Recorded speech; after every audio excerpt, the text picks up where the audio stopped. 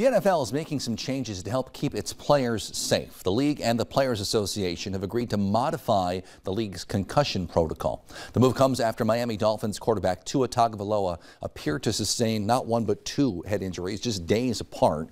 The new changes add abnormality of balance and stability to the league's protocol list of symptoms that would keep a player from returning to action. Always improve.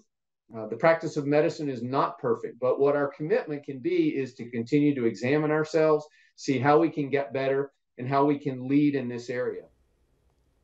An investigation by the league and its association found the concussion protocols in effect at the time Tagovailoa had been hit had been followed. The rules had been followed, but they still concluded they had produced an unintended outcome of allowing him to play just days later when he was severely hit again.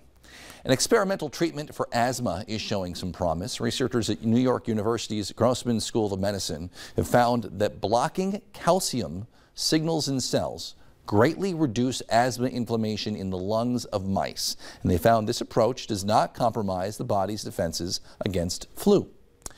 Eating a Mediterranean diet rich in fiber and unsaturated fats can help melanoma patients fight cancer. Doctors in Austria say olive oil, nuts, fish, fiber can all help the drugs used to treat melanoma work better. The latest trend is saving the planet is a tasty one. Worldwide, companies are making straws, cups, even utensils edible. Boston area company Edibles by Jack makes spoons, coming in 18 different flavors, from savory to sweet. The caterers believe they serve up a double dose of delicious and practical. We were an early adapter because we just thought that was a great way to serve the food, and you can also eat the spoon, and then your waiters don't have to go around picking up the dirty spoon. Other brands around the world are launching their own initiatives, ways to eat green, anything from biodegradable straws to edible cookie cups.